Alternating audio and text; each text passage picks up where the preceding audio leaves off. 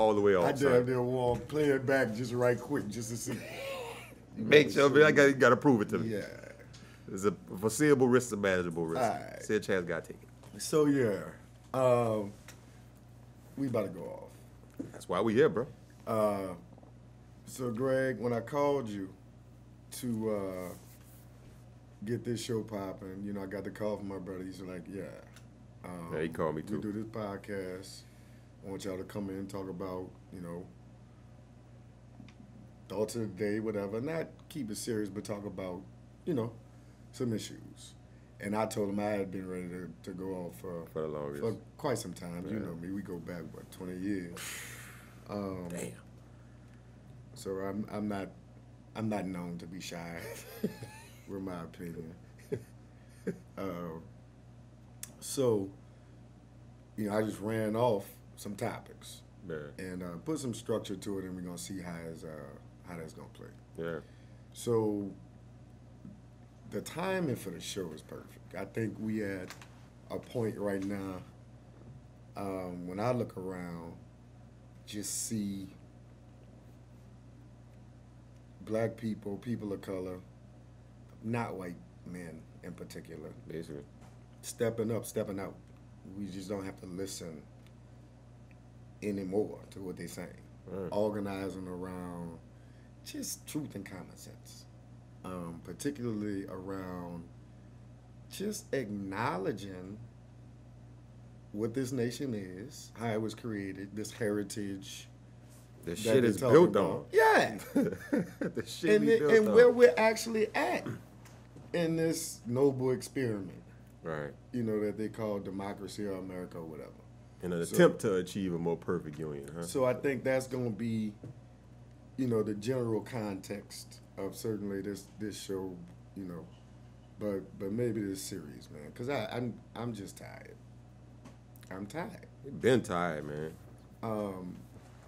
And growing mature, and I'm thinking, okay, I didn't really get deep into really learning about or being woke or whatever, but a lot of what I know about black history, understanding black people definitely coming from the N.O., but how we're getting that book learning there. Mm-hmm.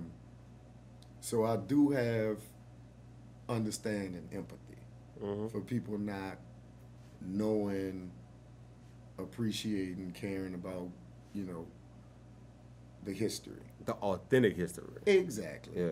Yeah. And how it continues to impact people's lives today. Right. You know, good, bad, better, worse, you know. Right. Shit, if you don't know who you are, you don't know where you come from. You don't know where the fuck you're going. So. We are a country that exists now based on, you know, where we came from. Right. And if people don't just acknowledge, I don't want nothing. I don't think people by and large want nothing. Just acknowledge. Yeah. And once we have that understanding, it's just okay. But if you acknowledge certain shit, then the fallacy of what this country purports to be, all that shit gets wiped away, right? Yeah. So I mean, like, there's certain things that you just, I mean, it's unrealistic to even expect America to come to terms with, man. Like, shit's just not gonna happen. It's not gonna happen. So I was thinking about that 1619 project, and I think what makes that so scary to a certain type of person is an older white male. Just information. It contradicts everything that they've learned coming up. And it contradicts all of the bullshit that they intentionally teach, right? So then all of this hierarchy and all of the bullshit that America is built on these fucking lies, right? Mm-hmm. So if we have a project that is rooted in the lives of people, not just some stats, not just some stories that some people told. Mm-hmm. Like this is rooted in people's real lives, man. Like that erases all of these fallacies, man. And like had a conversation with a friend of mine about the concept of racism, right? And can racism actually be removed from this country? And I'm like, man, do you understand that this whole experiment will fall flat on its fucking face if there is no racism? This country's built on that shit. This country is built. You gotta have a certain underclass for the dominant class to step on in order for America to exist. I understand that perspective, but I don't necessarily agree with it. So I think, to be honest, they fucked up.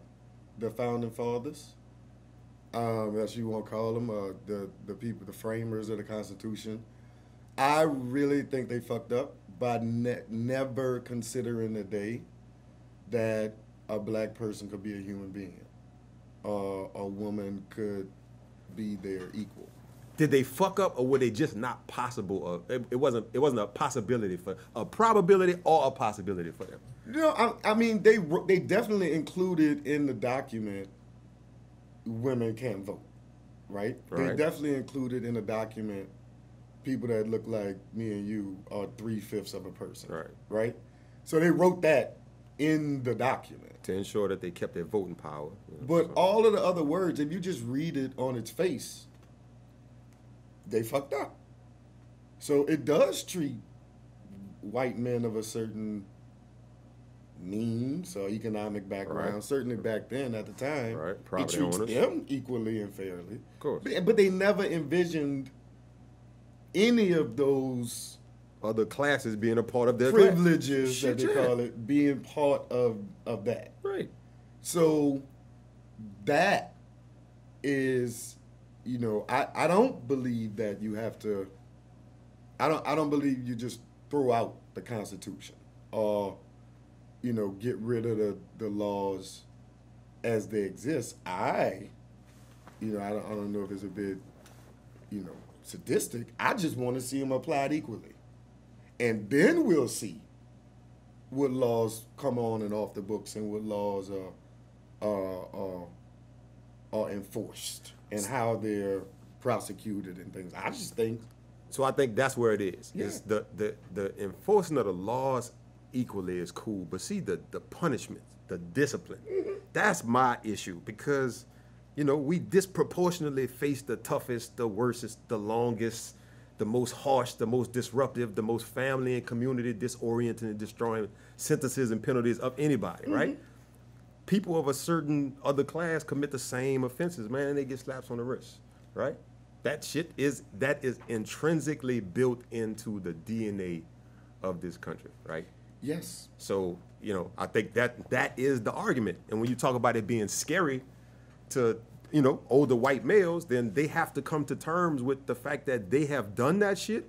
They have benefited from that shit. Like some of these old motherfuckers in Congress, you can't tell me that in their lifetime they have not looked upon people like me and you with the disdain of these niggas, right? You can't. I don't give a shit where you come from. I don't care how many times you'd have been saved. Nah. That these people have in their lifetime, right? Yes. That has been their personal experience. So to expect those people to come to a term where they're comfortable seeing you and I as their equal, man, that's fucking retarded. And you know what? You've added another layer to it.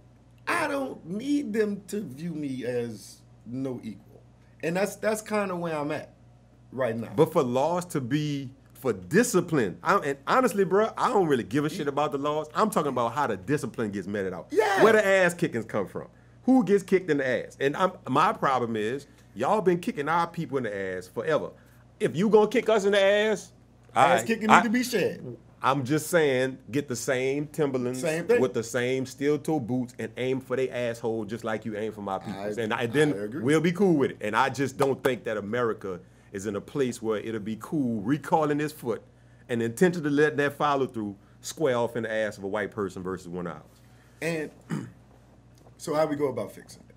And anybody who knows me, I'm go vote. Right. I also think, by the way, they fucked up with that. And a lot of people say the Reconstruction Amendments, Civil War Amendment, whatever you call it, Equal Rights, 13, 14, 15 amendments are the second founding of the country when they made those laws apply to everyone. I think they kind of fucked up again. That's huge strides. Agreed. And if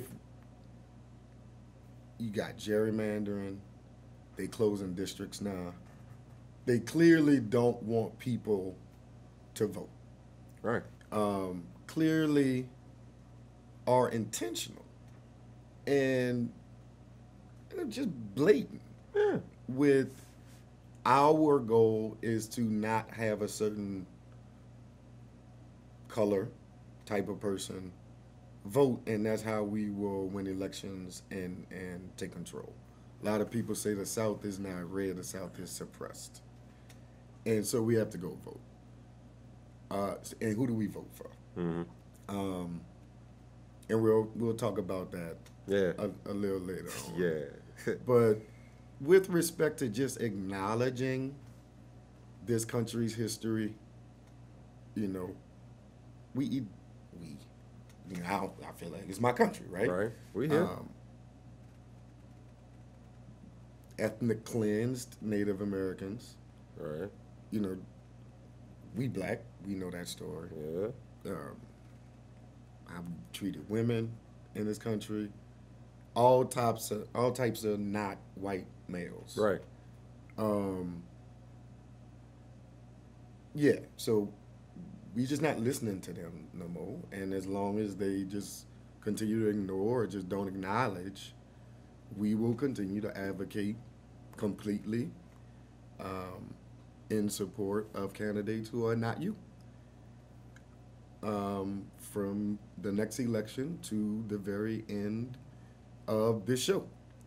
But their response to that is the very gerrymandering and, you know, constrictive laws that you just mentioned. Like that is their response to it. So so our people turn around and say, okay, well, you know, what is the value of voting because we tangibly struggle to see the results, right? Yeah. But then at the same time, you got to say, well, if your vote didn't mean something, why the fuck they working so hard to make sure you don't get a chance to exercise it? That's on us. Like that's the part that's on us. And I'm saying the reason to vote. So the reason to vote is representation, right? Of course.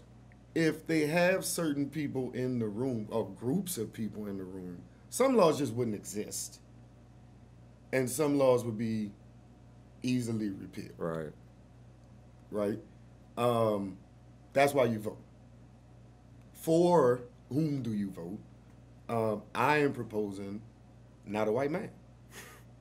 That's the candidate. For, yeah, literally the majority of all political seats, judgeships, prosecutors, mayors, governors, presidents, the majority. I think it's time for a change. Yeah. I want our representative government to look like the people it purports to represent. Right. And, you know, if the net result, I hope, is for, you know, the only people left voting for white men or other white men, then they get the few seats that they should be allotted in representative politics. Right. And the rest of us can be represented as well. Right. And I think the only people that's going to have a problem with that probably be that small number of white men. Probably white men. Yeah, shit. And I cannot wait. I cannot wait to come. Anybody's welcome to come on and tell me why this is racist and a bad idea. I would like to learn more about why you would say that. I'm sure that there's some folks that probably would disagree with the philosophy of. I mean, yeah. So again, we'll talk about that a bit later on in the show. But we'll get to current events. Because I just saw some shit. Go on. What's poppin'? Yeah, son. So it appears that the city of New Orleans is considering some adjustments to legislation around smoking marijuana, right? So we've already had the decriminalization, you know, in small quantities, personal quantities, you know, and now they're really considering some significant adjustments to laws, right? Okay. So, you know, I personally think that it should be a no-brainer at this point, right? I mean, why are we even still holding the contempt that we have for marijuana socially? I mean, like, I don't get it. I don't understand. White men. So And I'm not just saying that to be facetious. But I mean, I know they can't make the profit from it. Well, not now they are. While a lot of our people are sitting in jail for it. That's another. So our main topic today, but it's what. So they had a bill in the legislature. It was actually a Republican House member from, I want to say, St. Tammany Parish. Shut this shit down. Who proposed decriminalizing or legalizing recreational marijuana. Oh, that's in the session now. Oh no, it was in the session. Oh, okay, It was different conversation. roundly defeated. There was a lot of buzz, but roundly defeated, I think, in the House and never made it to the Senate. And John Bell said, he's non-committal on legislation until it gets to his desk, but he said he probably not gonna sign recreational, right? So they made it known from the get-go. The sheriffs and the district attorneys were against this. That's the only people. The polling in the state said, it's legal. Most Louisianians are in favor, or at least don't care, about recreational weed. Right. The only people who hooping and hollering in the state are the sheriffs and the district attorneys. So that's their money maker, Dave. they offer them 20% of all the sales tax revenue, the sheriffs and the DAs. They say, okay, they acknowledged it's a money situation. We can't slam niggas for weed. We gonna lose money. The projected revenue was, I think, $100 million a year. So that would have been 20 mil to the sheriffs and the prosecutors. They said they don't want that. We would rather have that tool to slam niggas rather than take the money. So that means that the slamming is more important than the money, son. The ability to slam. We don't want no cameras. We don't want no training. We want slam. We don't need none of that. We want slam. That's all we need. You tell I smell weed, get out the car. Yeah, and then your whole life is. That's what is important to their ass. Well, I'm not surprised, right? But Like then New Orleans as a city inside of that state has a completely different philosophy around the same issue. Great. Right? No, the whole state feels the same way we do, except the sheriffs and the DA. But who's representative of the state? The law. The law. And the law say no. They just want slam. Right. Mike, yeah. Oh, man. So, we've all had our experiences, you know what I mean? But so on the flip side of this law enforcement thing, and it's crazy because they show you again, white men, right? Stand your ground. Everybody know what that is, right? Yeah. Everybody know what that is. Black people know that shit ain't for us. I about to say that shit don't work for black people though. That shit, that's just understood. Let's get that shit straight. Like everybody who you ain't got no ground. They ain't part of the. Yeah, you don't have no ground, so you can't. They ain't part of the question. Yeah, you ain't no ground. So, not only do they say, okay, if it's a drug crime situation, you cannot claim stand your ground. Like legally, right? You can't claim that because you're committing a crime. So that's just off top right there. Then, what Jason Williams has done, working, he went to Tulane Law, I went to Tulane Law, so I follow, he talking about liberal DA and all that, right? So recently, which is kind of a big thing, he filed a joint motion with the woman who was slammed, her lawyer. They filed a joint motion to, I think, vacate her charges. All right. Right? She shot a dude that was sexually assaulting her. Okay. She got slammed and did 22, Octobers and then go. Like, yeah. And you listen, and it was like, okay, Why, she couldn't use stand your ground? I don't understand. Nobody even thought to even talk about Bring that up. She in her own house.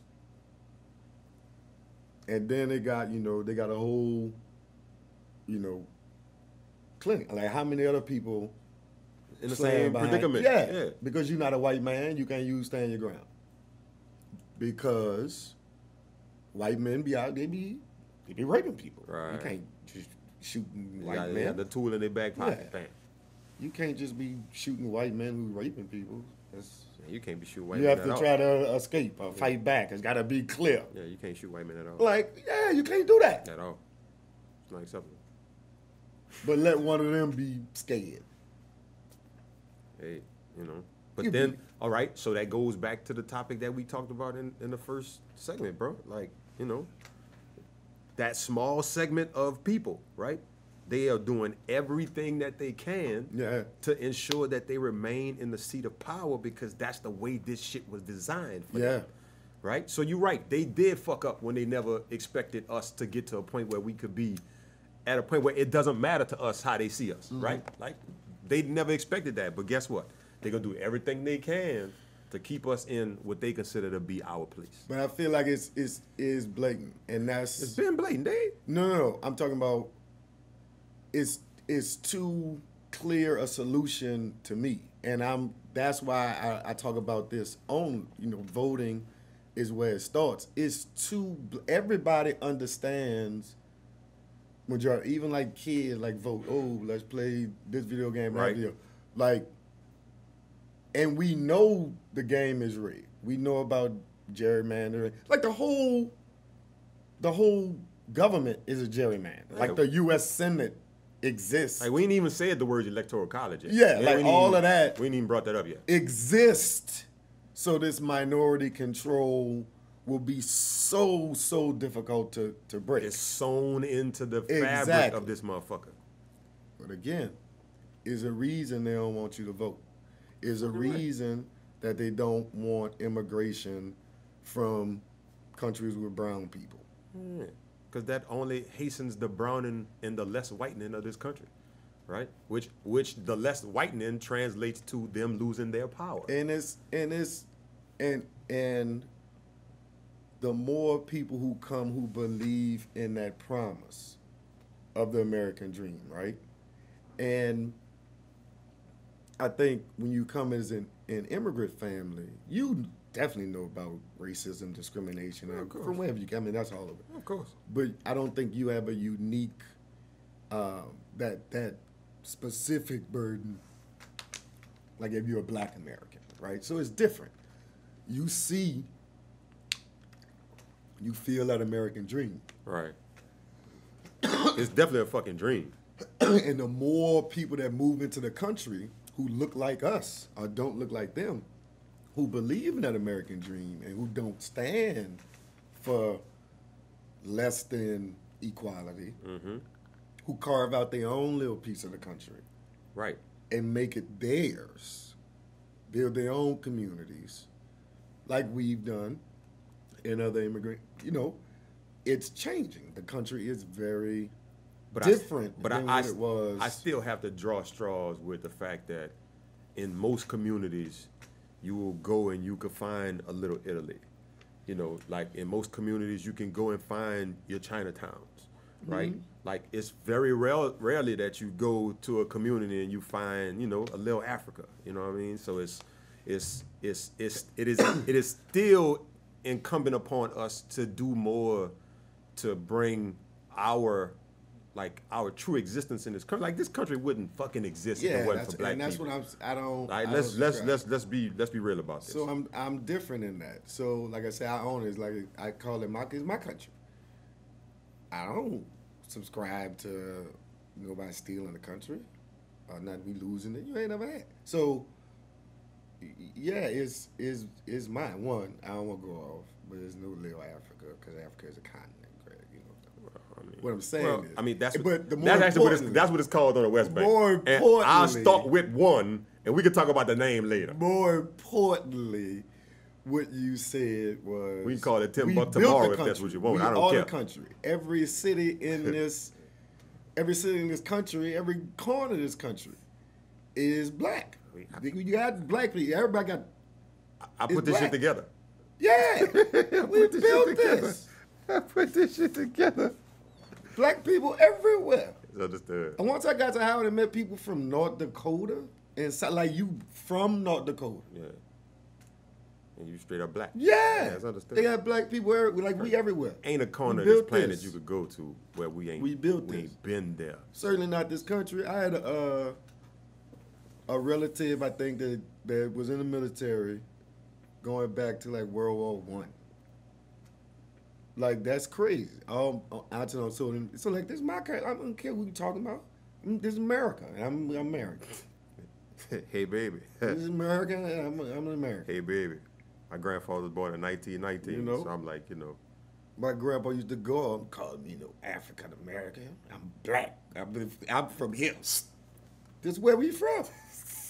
Always been here. Yeah. So, yeah, I just feel like keep going up. We're going to stick to a little, we're going to get through this and then we're going to say just bonus go off time, I guess. Shit. So, yeah, the first thing that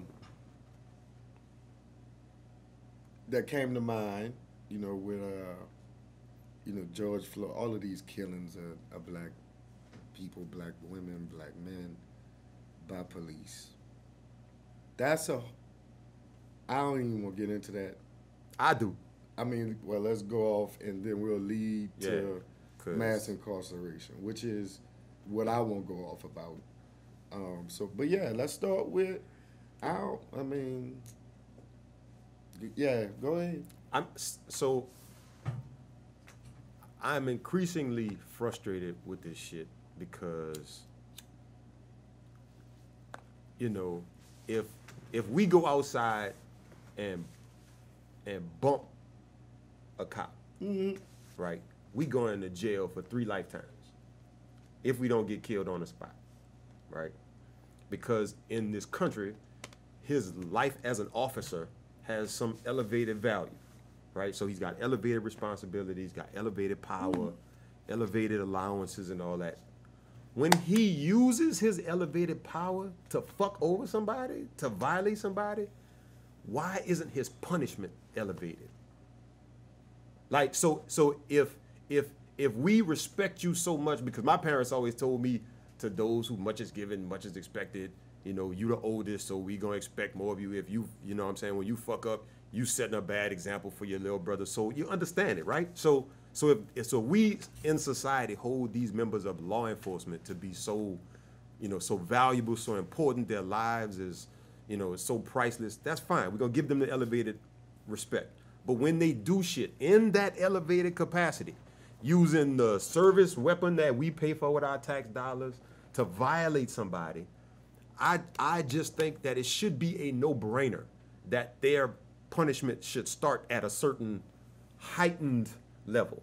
And it's like we don't even have the conversation. We got all of these different ways to absolve them of their responsibility and wrongdoing. And it's like we don't have that mechanism for no other population on earth. And that's bullshit. So they get to just take lives with no consequence. And, if this is the country where justice is supposed to matter, if you take someone in my family's life inappropriately, not self-defense, you did some shit that was just wrong, we should have the access to draw our justice, which might end up costing you your life. That is what America has presented itself to be. When you do a crime, you pay for it. When these people do crimes and they elevated capacity, they just get to slide off because they got a blue shirt in the back. So, I don't understand. I mean, I understand in a few things. So, if you look at it in the context of what the police were built to do originally. Oh, I'm clear about the slave patrol. And what they are supposed to do now, you design a structure and you put systems and laws and things like that in place to protect people from doing what the fuck you asking them to do, right? So one, who, generally speaking, are policemen. White men. All right, so going about their day catching niggas That's what they do. but you don't want them to suffer no consequences for accidentally killing a nigga. They don't. No, nobody. They don't even think about us. Like the rules are never written for that. And then that's what I'm saying. That's where the discussion lies. That protect and serve foolishly. I said it protect and serve who? Man, that's spray paint. Protect and serve who? Oh no, they protected and serve. White life and property. Yeah. Yeah. So white life and property. If you look at, that's why. Okay, that's what we're asking them to do.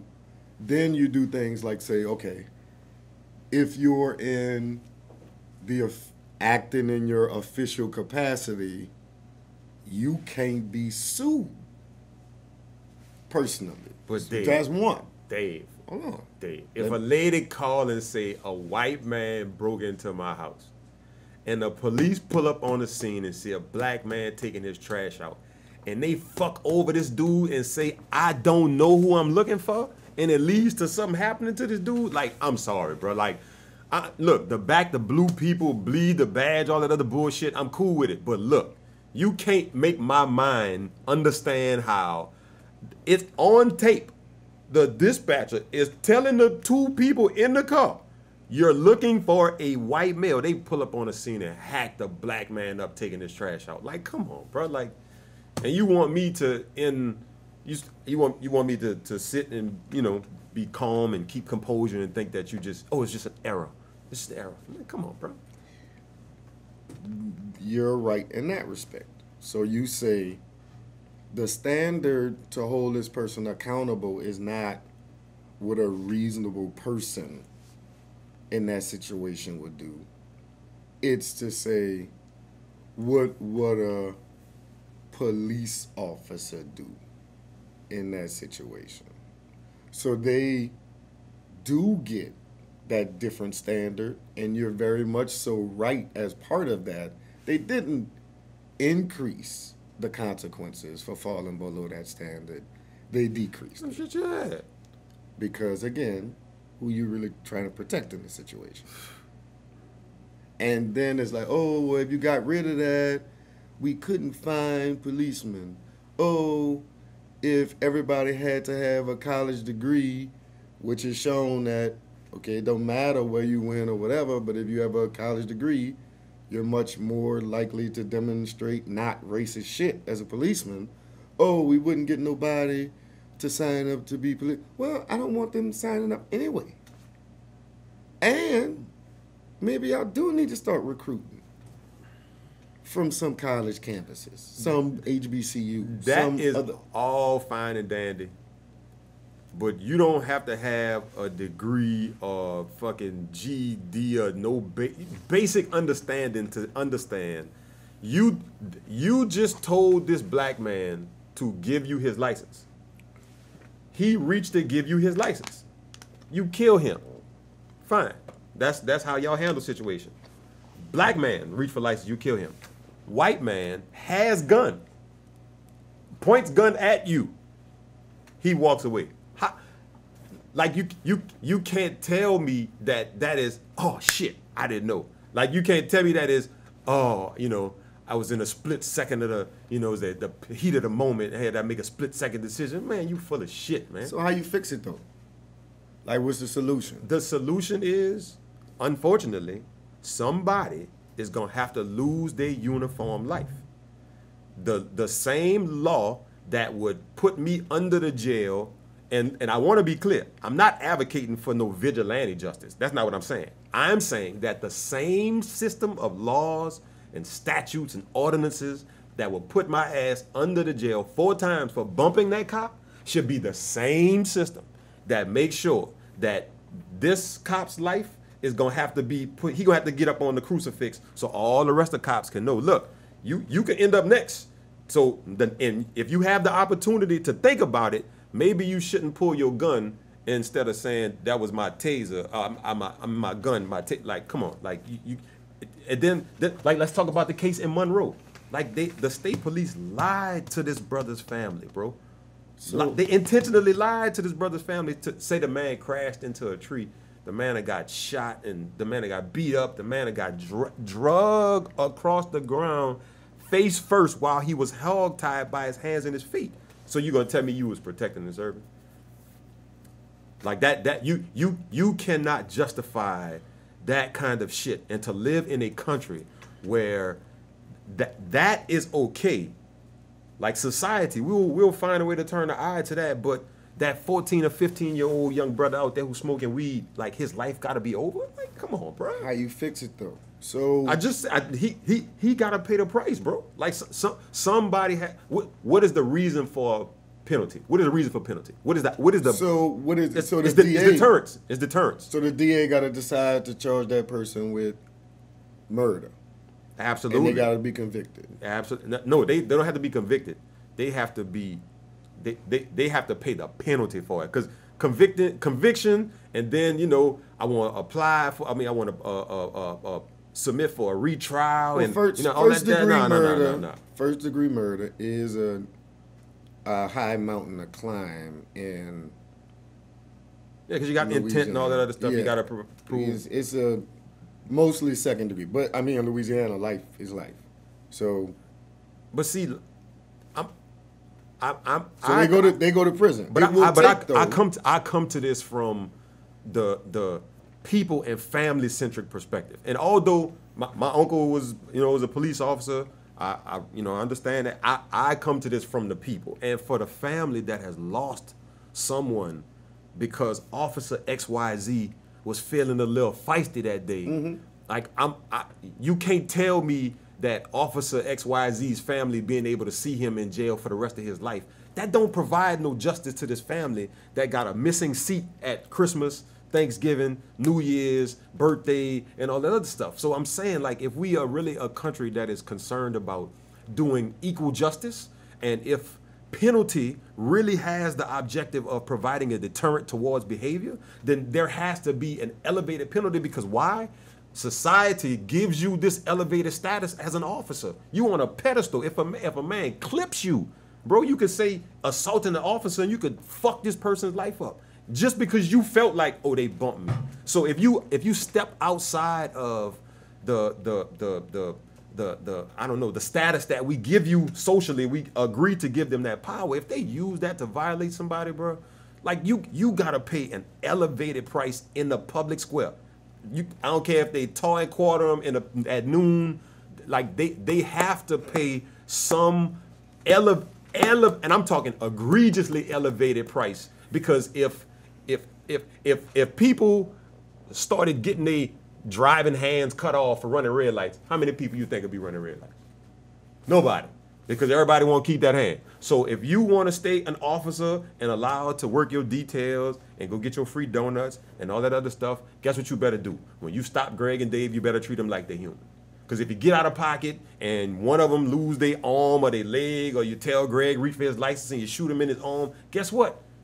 Guess what the law gonna allow? The law is gonna allow Greg's family to use your service pistol and knock your arm off too. Okay. Right? So that is justice. And I bet you we wouldn't have these problems no more. And that line of reason is also, I guess, part of the free them all or defund the police. How do you feel about those terms then? So I think the defund the police thing is a very specific conversation, because to me, defund the police is defunding the militarization of police. So if you going to stand in the net charter school, you don't need a AR-15. Yeah. Like you don't need that. You know what I'm saying? So if you're going to, you know what I'm saying, I understand we got the crime, you know, the violence we got in New Orleans, but if you go into a community to stop a little community beef, you know, a lady calls and say my son, you know, is having a mental crisis, bro, you don't need to roll up with the SWAT team. Like, man, come on, bro, you don't need all that.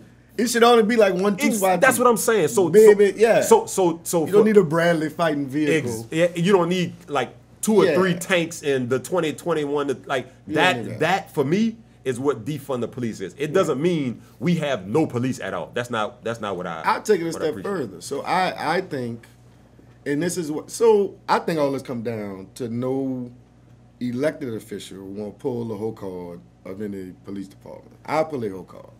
I guess that's why I don't have elected office, but I'll play a whole card. Because I wouldn't cut the budget.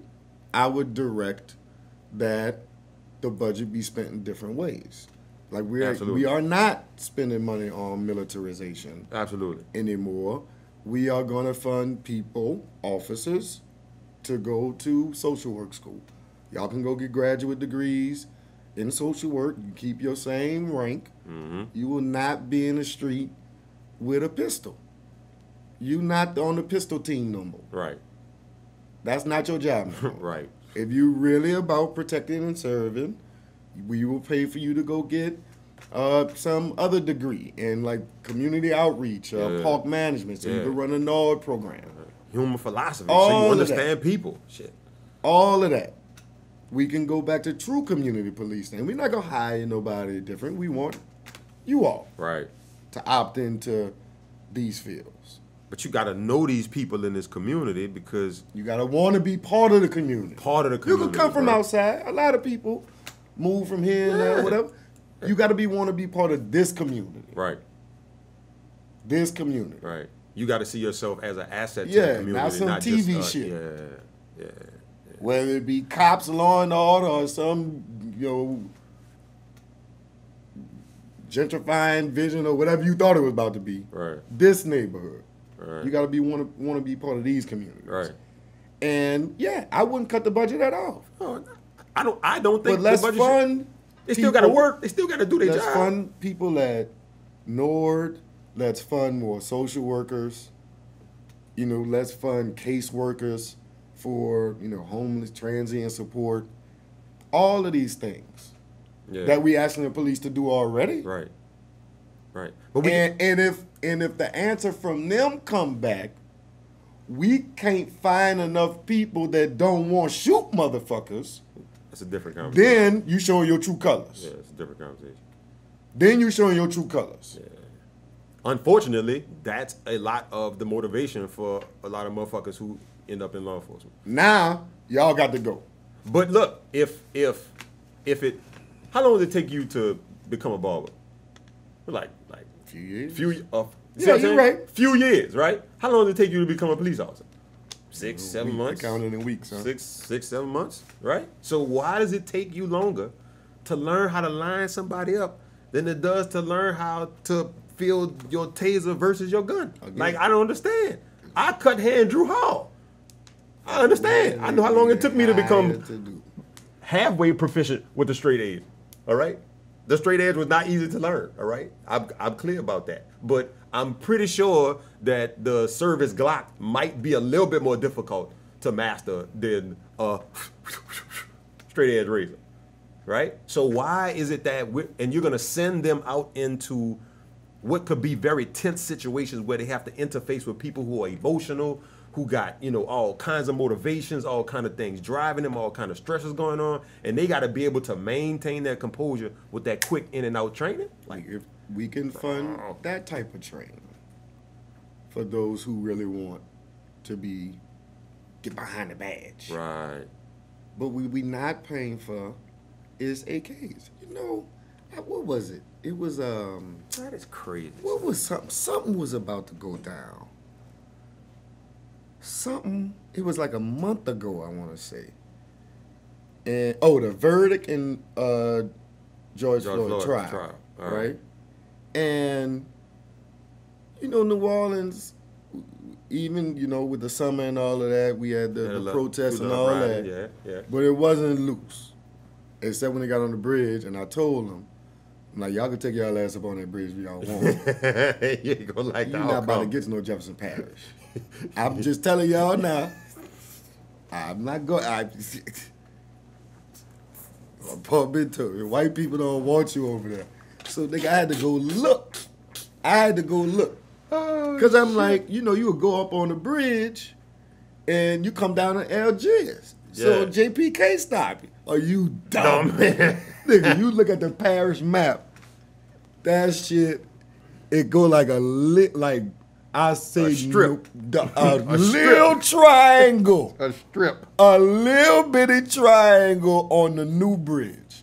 Because, when we were growing up, it was just the one, right? The main span that's going westbound to the West Bank, to the West Bank. So on the new one, coming back, they did a cut a little daddy, so they could pull people over. You think Harry Lee was taking it? You dumb. Behind the toll bridge, You think? No, it's on the top of the bridge. It's on the top of the bridge because he didn't own the toll. The toll was the state. Oh, Harry Lee wasn't taking it, son. You think they was building that bridge and Harry Lee can't slam somebody on it? You out your mind? He just so it catch every lane, son. I had to go see. Crazy. This was after that. I'm like, yeah, them like y'all ain't about to go cross no river. Y'all's dead. And sure enough, damn, here they come, crying. They told y'all. Tear gas and all that. I told y'all. Y'all ain't have to wait for them to say that. I told y'all don't go up there. Foreseeable risk and manageable risk. It is what it is. It is what it is. Hey. It is what it is. But yeah, anyway, so the verdict is coming out, and they in City Park, where the horse stable is, right? Oh, okay. Yeah, they went on. I'm thinking they gathered up. I see it because I drive, through City Park on Harrison. So I'm coming up Harrison, and I just see all of the police cruisers. They don't have the cruiser more. They got the big, with a Tahoe Suburban. Yeah, the Big Daddy. So it's like 50 of them out there. I'm like, what the hell? And back, in previous days, I mean, I was wet or something. I was like, turn all the way around. I can't take it. Riding dirty. I can't take it. I had to go all the way around. Goddamn, 610. All right, yeah. Fuck this bitch and walk. It's over. It's over. Yeah, but anytime 50 together, somebody gets slammed. That's what that means. Yeah. So somebody gets slammed. I'm thinking, this their response to George Floyd. They getting ready. I'm like, one, this the N.O. Yeah, we're about to chill. Yeah. Yeah. We ain't got shit. So I'm thinking they on the horse, about to do they formation, right? I think them niggas out there on horses, you dumb.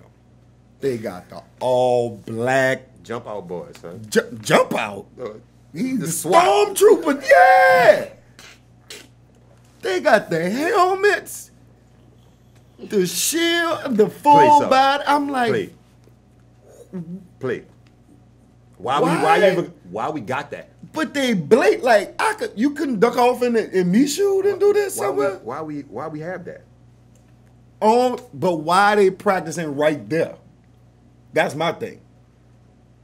This the whole softball field. They got to be 5 minutes from anywhere, Dave. But you know where they at though, where they showing that force at.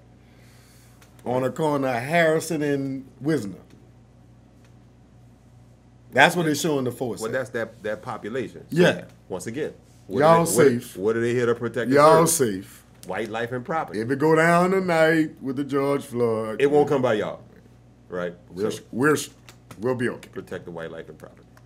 And then the police chief, he put out the little press release. It's New Orleans. We don't need to cut up and all that stuff. Like, no, they out there in full force though, broad daylight. Mm-hmm. So, like one of the white dudes who in a association, like he asked, he's like, I don't understand why you black guys even care about something that happened to another guy in another state. And I'm like, but see, like the fact that you could even fix your lips to say that kind of shit, right? Like that speaks to whiteness. That just speaks to and that's the fucking disease right there. The caucasity. That's the fucking disease. No. All right? The fucking Bigsbyisms. Shit. Straight Bigsbyisms. Oh man. So yeah. All right, so related to the policing, dog. Killing, but most of those encounters just turned into plain old Slam City. Yeah. But the probability at which we get slammed is elevated. So, you know what I mean? So just for the rundown, please, I ain't say please, just acknowledge this shit. Yeah. So it start with reason 2 through 29, slavery. Then we talked about the 13th Amendment, which freed us Right. and ended slavery, except if you get slammed. Right. Certain conditions. No, except if you get slammed. In repayment Yeah. for commission of a crime. Commission. Yeah. That's certain condition. So then we get all these crimes. Reckless eyeballing. Out after curfew. Meandering. The fuck is meandering? Right. Basically being black. Yeah, right. That's what it sounds like. And get the police to enforce these, so The slave patrol. it's basically just carry over. Yeah.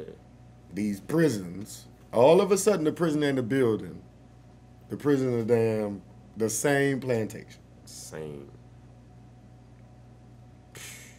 Speaking of, just on a side note, I went and worked a semi-pro game, literally across the fucking interstate from St. Gabriel, right, the women's prison, and like I just had to stop, like on timeouts and just look at that shit, like man, look at the size of all of that shit, and we using it to just lock motherfuckers away, like this is some abhorrent shit, like this is the but I could only imagine that if you had to do a demographic of the inmates in that motherfucker, 75, 80% and up gonna look just like us, right?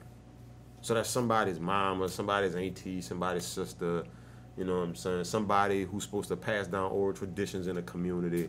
So like that's the kind of shit that the insidiousness of this country intentionally to fuck over our people, to steal everything that we could claim for ourselves, to take from us and force us to be reliant on this bullshit that's called America, man. That's like, I mean, that's why they felt like they needed to, you know, inscribe slavery into law. You know, that way, to make that way you can't abolish it, you can't repeal it. Yeah. None of the other dumb shit y'all gonna try to do. No. Well, it's America, bro. That one of the segments I want to do with the show is how I hate this, and you know, again, fucking white man want to have this fake debate or this false comparison capitalism and socialism.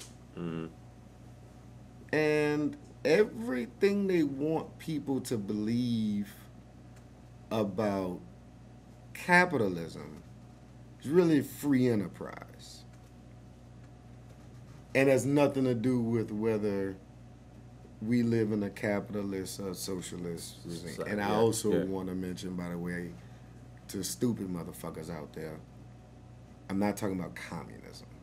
I'm not talking about the state owning means of production. It's not what I'm talking about. That's stupid. I don't subscribe to it. That's not what I'm talking about. So just so, I mean, whatever kind, I'm gonna pause periodically to call out stupid motherfuckers. You can give them credit for being stupid. You talking so communism? No, stupid. I'm not talking about communism. I'm talking about comparing capitalism and socialism, and how free enterprise operates in both forms of government. Right. So let's get free enterprise out the way. Yeah. People make shit, people buy shit. If I make the best shit based on what people want, I make buku money. Yeah. So I don't begrudge Jeff Bezos for making buku money. You saw a chance, you gotta take it. Yeah, see a chance, you gotta take it. Yeah. All right? I don't really begrudge the Waltons for making cheese. Right? Walmart the shit. Nobody else is doing the store. Everybody yeah. All right. Well, Swagman. Son. But Swagman, that's right. We had to pause right quick for Swagman. Yeah. Swagman people fucking had to pause for Swagman right quick. Swagman was a dog. He was out here before. I don't know if they came up at the same time. Right quick. It would have been him going back and forth with Walton. Had he, I think it was like a family issue after he passed or something. But Swagman was out here. You had to bring Swagman into the game. But yeah, so Swagman, Walmart.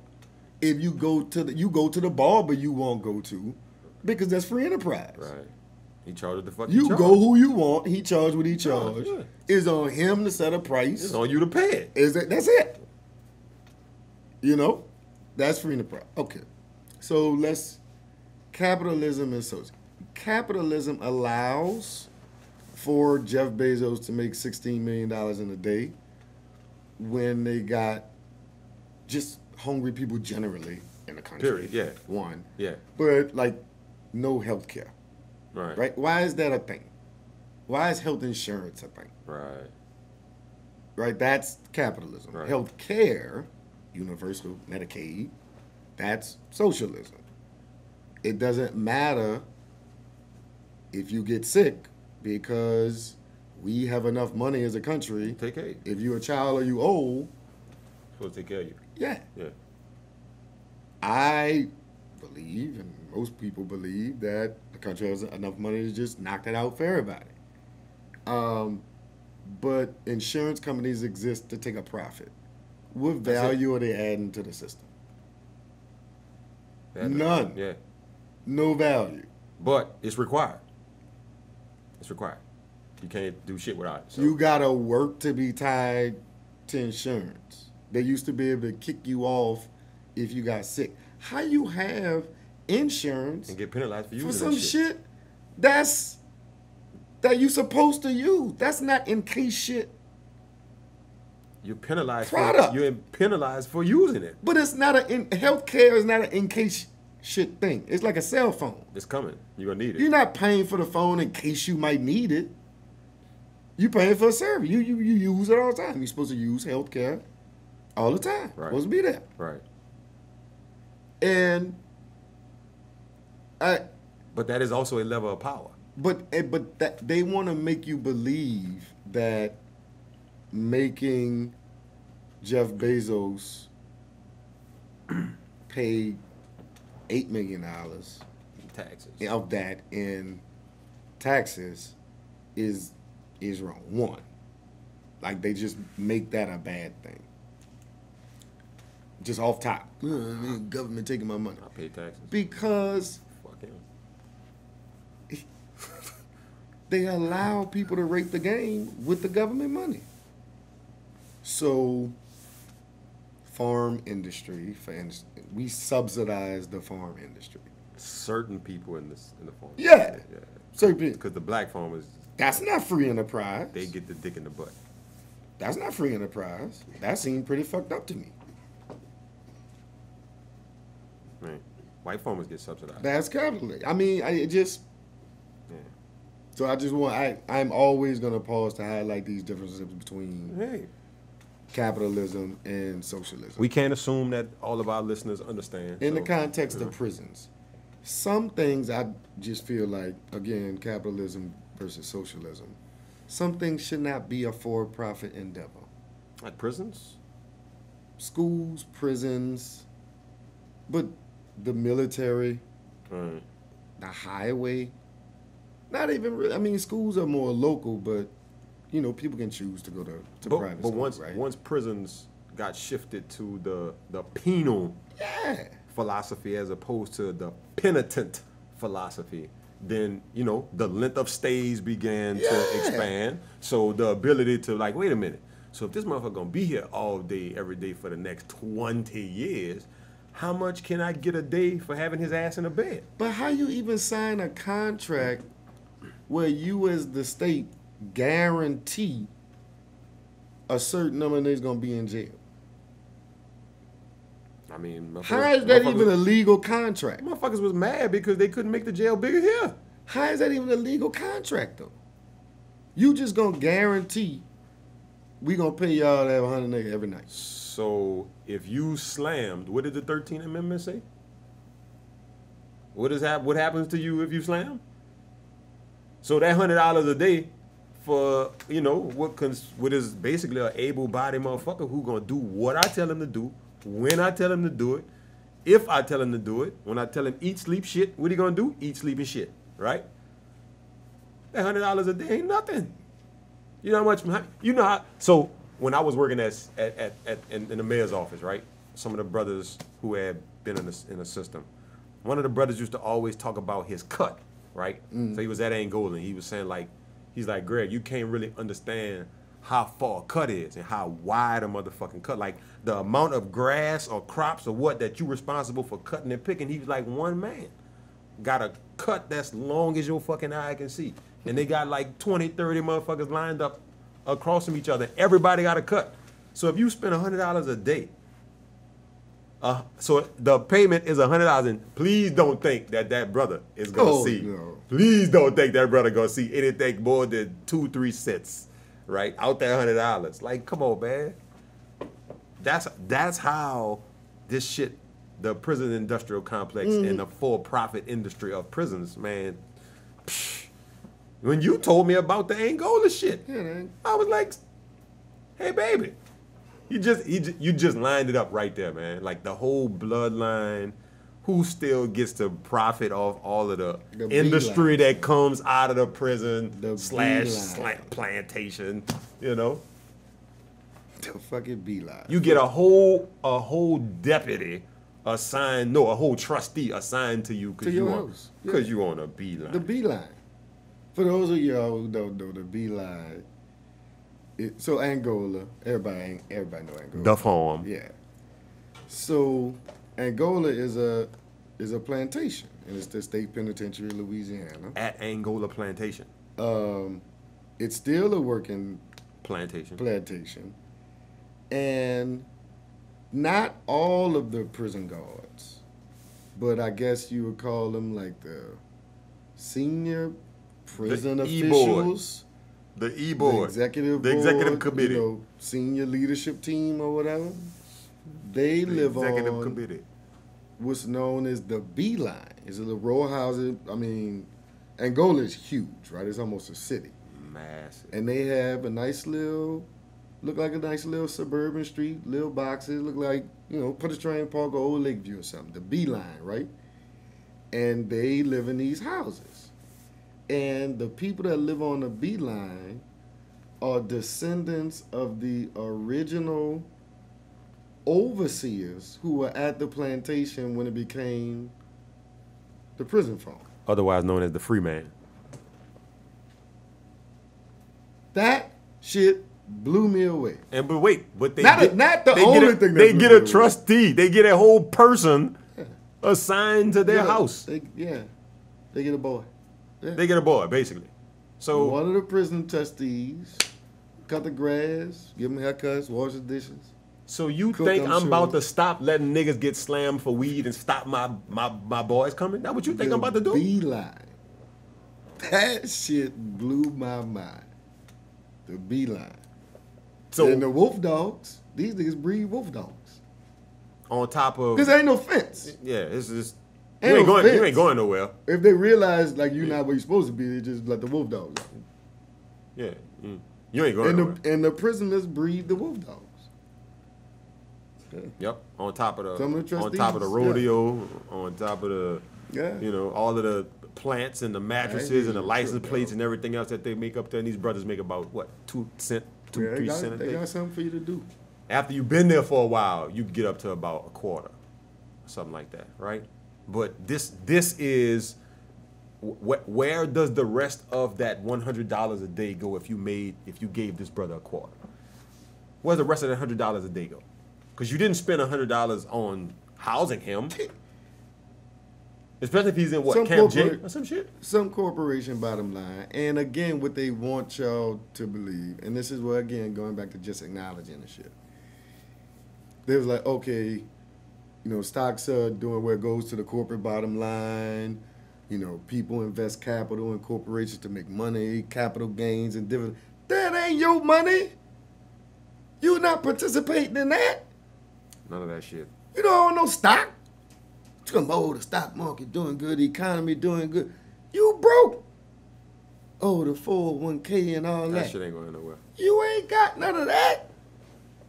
That's aspirational. That's a dream. But it's a psycho. So once again, we go back to the fallacy that we talked about. Once the fallacy gets evaporated, all of this shit that we talking about, all of this shit collapses. Then you got fucking anarchy, right? And then motherfuckers popping out with the SWAT team, shields and grenade launchers and, you know, pellets and all this other shit. I was telling you before the show, I'm dressed like it's go time. Go time, right? Waiting for the warning. It's go time. Yeah. It's go time. Hey man, you know, it's And what I see in that, and I'm not gonna say sympathetic, but you know, as we move into this, you know, I gotta go off about the go vote. I'm not gonna say I'm sympathetic. I'm empathic. I understand. All right. What a white man. Your time is come. Mm-hmm. It's just too much information out there.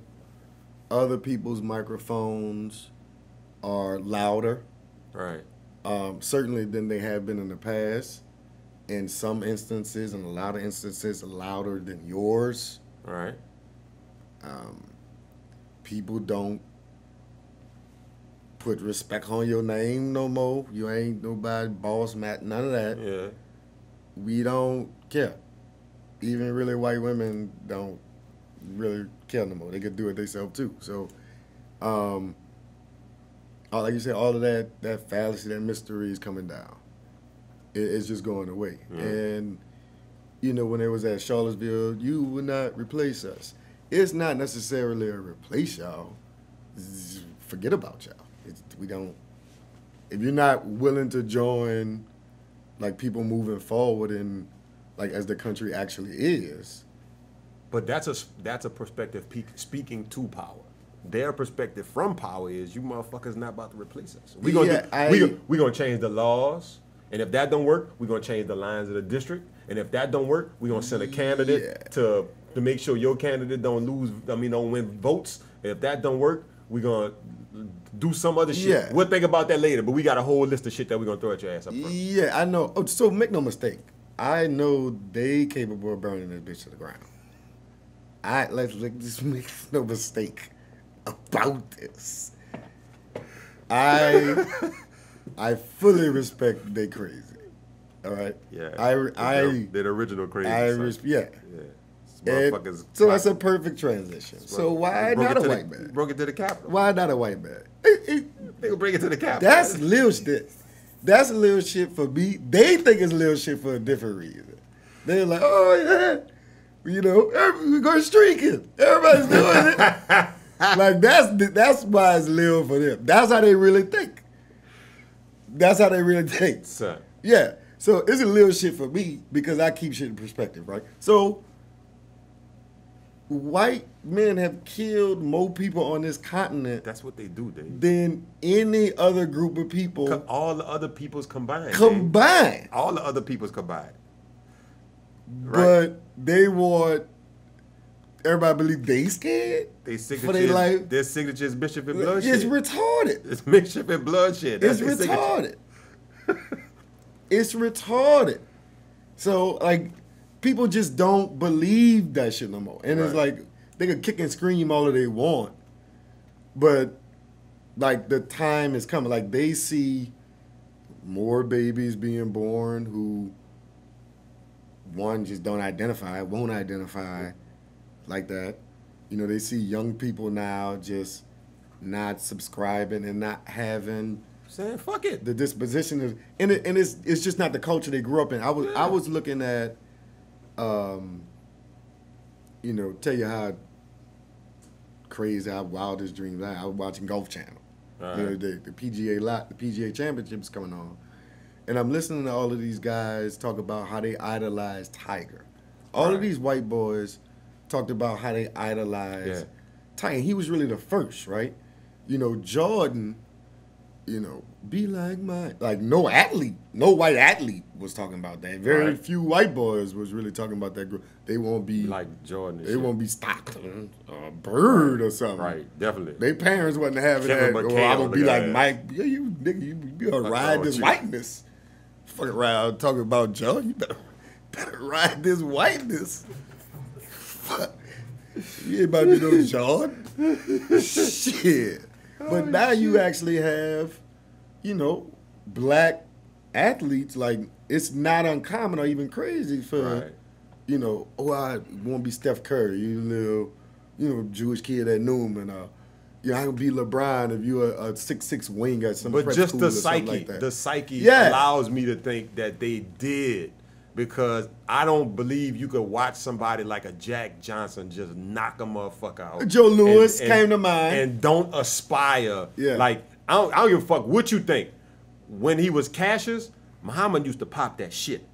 All right? He Yeah. used to talk some shit. Yeah. And you can't tell me that in a society that was what it was at that time, to have a black man who will stand up and talk his shit, and if you get in front of him, he will knock your ass out. Yeah. Like, you can't tell me that they didn't aspire to be that, but whiteness would not allow them to admit to it. Yeah. Shit, no. That is exactly what I'm saying. And I'm saying, like, these kids today don't have that. Yeah. Oh, I'm white. I think they have it. It just doesn't go there. It doesn't. It yeah, don't go. It it's don't not cover there. that. It don't but cover the that. people who did grow up, like the white boys who did grow up, like that, The motherfuckers in that the white, Senate. that veneer of whiteness. Motherfuckers in the Senate. Yeah, and that's what I'm saying. We got to go vote, and just vote for not a white man. Right. Well, Dave, how's that? You know, you make it seem so simple. If you're telling me in any election, and I'm going to start bringing, you know, sample ballots and things like that from my own elections. 'Cause I vote in every election. People think I'm crazy. Everyone. Posters. Got we to, call them, everything. you know, everything. Everything. I don't care. Right?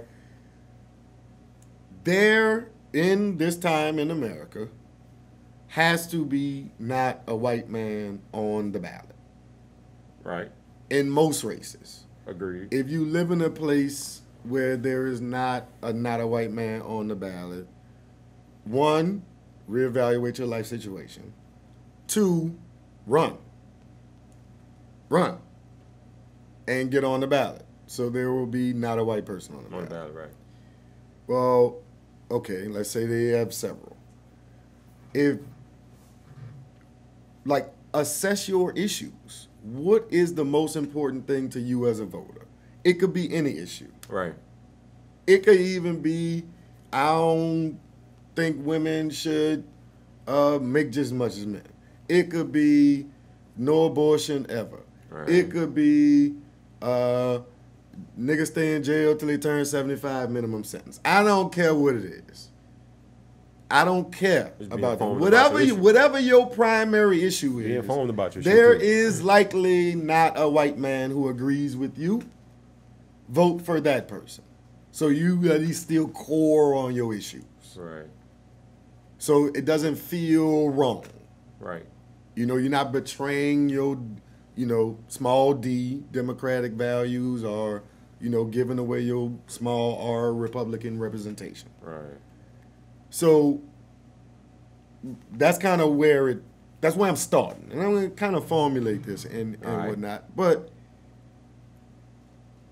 what will they say to that? We've given it a go with the overwhelming, over-representative composition of our every form of government has been white men. Oh, white men. Okay. And we at where we at. Right. Good, bad, ugly, however you want to call it. All right, I'm with you. For better, for worse. All right. Wherever the country it is what right it now, is. It is what it is. it's going to fall apart if we don't have mostly white men doing these jobs. Who going to make that argument? I want somebody to get on TV or call me or whatever and make that argument. I want somebody to call and tell me. I'm ready for it. I don't think there is, at least I have not been exposed to someone who's willing to take that divergent a trajectory in their thought. And right? the first person, inkling, who gave me an inkling publicly that they were willing to go there, Mayor Lori Lightfoot in Chicago. She said, I'm only giving one-on-one interviews to not white people, period. For my last 2 years in office, my next 2 years, because you might run for re-election, I'm not sitting down, I'm not one-on-one talking to no white people no more. What they gonna say? But she's representative of The black- community that she represents, right? A black woman does not. Her sexuality. Man, I don't give a shit about that. Man, I don't give a fuck about that. She claims it, but she's saying specifically, she's not saying women. She's not saying period. LGBTQ. Period. She's saying not white. Period. So what I'm saying is, you could be whatever, long as you ain't white. But there is a different mindset when you reach elected office, and you feel an obligation to advance the cause of the people who look like you, right? That's a different philosophy, because we've had a whole lot of people who got in office and look like us, and once they got in office, you know, we might even have one who's in office right now, once we got into office, then, well, you know, maybe I'm not as black as I thought I was, you know, or maybe those concerns aren't concerns that align with my ticket or my platform as a candidate, right? So to that end, I think that when we have not a white man, we need to be clear about, all right, motherfucker, you not a white man standing here in front of me, but when you get your ass up on that stage at the Astor Crown Hotel and you talking about your platform, you better remember these same people who sat on these milk crates in the middle of the daytime, you know what I'm saying? They gave you their time and told you about what needs to be happening in their community. Don't switch up, motherfucker. You brought up two very important issues. One is, the crux of this whole thing is you got to vote. Absolutely. Right? Absolutely. You got to vote. Two is, well, Dave, where do we live in the district we live in for the congressional district? Let's just take that for instance, right? But for, and I give him respect, Joseph GEAUX, there's been not a white man, well, I ain't gonna say but for GEAUX, but there's been not a white man for a while representing us. So a person whose opinion, perspective I respect, says, you know, black cisgender men are the white men of black people. Wait, say that again. So black hetero men are the white men of black people. So our opinion, they ain't really try to hear what we talk about no more either. So I will say this. Go with the black woman. That should be the default setting to me in most elections. I mean, they're the strongest voting bloc anyway. Period. So I mean, let's be real about that. They're They're the most consistent, generally the most reliable, the most reasonable people. Right. So go with the black woman. I mean, they were everything. And if it's two black women, then hey, you have two solid choices. Pick which one. Then it's about your policies and politics at that point. Who most aligns with your values at that point. But if we could all just start with not a white man and go from there. But then you also got your, you know, and unfortunately, I heard a lot of this when I was in City Hall. You know, you have a lot of people who look like us, who their vision and their outlook on what needs to happen is not from the perspective of what's best for us. It's about what's best for us fitting into a system that has never really been a space for us to fit into. So why the fuck do you care about how we fit into a system when we've been getting our ass kicked by the same system? Like, what's the magic? I don't understand. So I have been registered independent in VA. I didn't ever registered in the district, but I was independent in VA, and I'm no party here. Registered independent, no party. I don't subscribe to a lot of the bullshit. One, you gotta vote. When people talk about the notion of the wasted vote and all of that, shit, I vote for Noonie Man every time he run. Hey. For Congress and for mayor. Why not? Hey. Because I don't subscribe to a lot. I get serious when, you know, general election come around. But nobody's gonna be perfect. Nobody's gonna perfectly align with your values. And I suspect if the composition of the room itself were different, some people who look like us and would purport to represent our interests would be held more accountable for dumb shit. Right.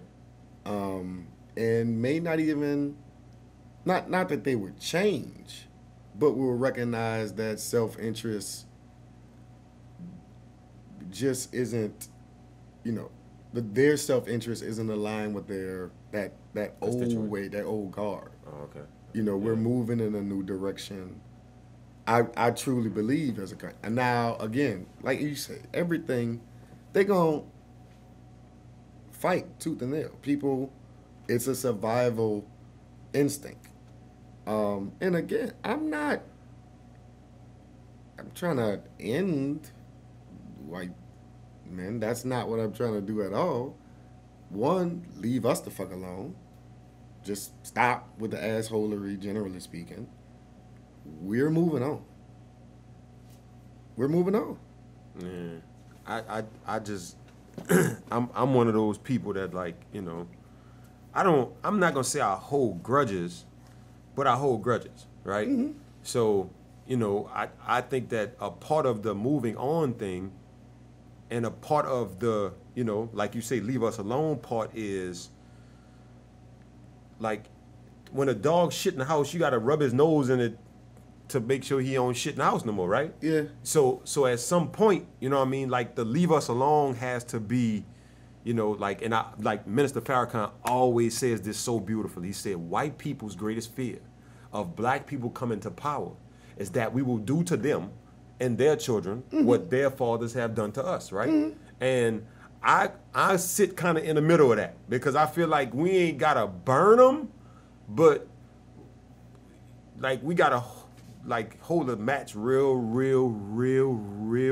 close to them, so they, you know, so that they understand that we are no longer the people who will have our backs bent so that you can't ride them. Like, we not here to fuck over you, but if you talk too loud, we will slap the piss out you. And I think that there are far too few, especially black men in power, which is why a lot of black women have to do it now, that enough black men who will stand up and be strong enough to be able to say that to a system that didn't want them to be in the office or the seat that they in to begin with. And it's like they all scared. Like, you know, me and my dad, we always get into it about Barack. And, you know, and he always say, you know, well, you know, sometimes, you know, you got to understand that there were certain things he couldn't do. But then you have, you know, like Asian hate crime bills being, you know, executive orders being created. So then you say, well, if the executive order is a capacity that the presidency had, how come when this individual was in the presidency, how come this was not something? So then you got to ask, well, you know, like who's gonna be the one to stand up and not be Farrakhan in office, but God damn it, to be Farrakhan in office though? Because I mean, America is never gonna see the minister will never be appropriate for anything. But that mindset of doing everything in your power to make sure that the people who look like you have fortune. Like, every man who's been president in the history of this country has done something to explicitly improve the fortunes of the people who look like him, except one. There's only been one who hadn't, and I'm sure that people can, based off my rant, can probably guess who that one president is, right? And that's what I'm saying.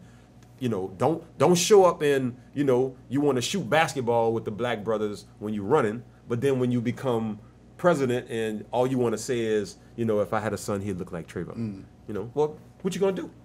So that is the fire that all of these not a white man candidates, male, female, have to be held to, because if you're gonna represent the interests of low people who probably not seen on a totem pole, you gotta have something to hold them accountable to it. And I just don't think that those mechanisms exist, because one, we don't have the people who have the spirit like that for the people. And if they do, they've been to prison, so they, you know, they damage goods, so they, you know. I'm saying, let's see. From the assessor to the sheriff to the DA to the city council to the school board, I'm gonna get some T-shirts made. The sheriff got mad at me because I didn't think the jail needed to be that big when, like, I taught music at Paul Lawrence Dunbar Elementary, and the book that they gave me to teach my kids music started on page 27. When you open the fucking cover, the first number at the bottom of the page was 27. What the fuck? Where's this book belongs to? Where's that? Where the fuck was that page? So you mean to tell me you really think I'm supposed to just sit back and be cool with you trying to lock up more brothers when you can't even give me a book to teach these kids some fucking music in a city that music is what we do? You know what I'm saying? So like that kind of shit is alignment with what's good for the people as opposed to what's good for your political career. Because I really could give a fuck about anybody's political career. Experience. Yeah, I could give a fuck about any of that, but supposed to be temporary anyway. Exactly. And if you responding to people, but again, who are the people that you're responding to? Is supposed to be voters. Let's go see. So it's the chicken or the egg thing, but I'm firmly on the side of go vote. I've been to my precinct. I normally, one of the first ones there, but I went late one election a few years ago. I might have went about 20 or 30 minutes before the polls closed. I was the 31st person to vote. 30 minutes before the 31st. All right. So I'm at let's vote. I'm saying this is who we should vote for. Right. And even one term. But Dave, you a learned man. Okay. I mean, I'm a fairly learned man myself, right? So you have the wherewithal to access information that's not readily presented to you, right? To make sure that you're informed so that when you go into the booth, you know what you're voting for and why you're voting for whatever you're voting for, right? For the average citizen, that's not any part of where they're thinking, right? But their vote is just as important as yours or mine, right? I agree. So at that point, I think it is incumbent upon not a white man to make himself, and I want to be careful. I want to like belittle himself, but he has to bring himself to where those people are, right? And that means that your suit with the shirt and tie might not. That's not about to happen. That's not gonna get it done today, right? So who is the not a white man who is going to be willing to say, I'm of the people and I'm willing to rise to the point where I'm representative of the people, so that those who may not be able to understand all of the fancy jargon and legalese of ballot initiatives, I can make this shit look. So what he's saying is, you're gonna pay extra on your homestead exemption or whatever. Like, so who's gonna do that, thinking about being a servant to the people as opposed to thinking about himself as a politician?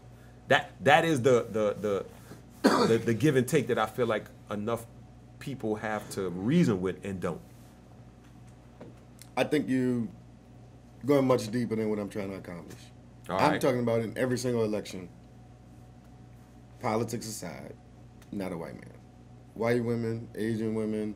But that's not going to be sufficient for everybody, though, Dave. Any election. And it's not primarily for us. What you're talking about is the standard that we should hold our elected officials to in our community, and generally that people should, in whatever community that they live in, their elected officials should represent them. Right.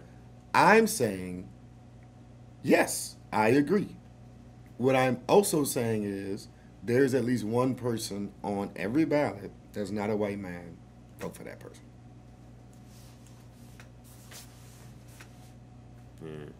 Let's start there. And again, we're not talking about the 2nd congressional district of Louisiana. We're talking about any election. We're talking about the first one. The first I get it. Congressional district. I get it. Steve Scalise district.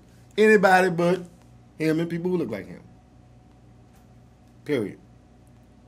Yeah. Anybody. So, but that would require there to be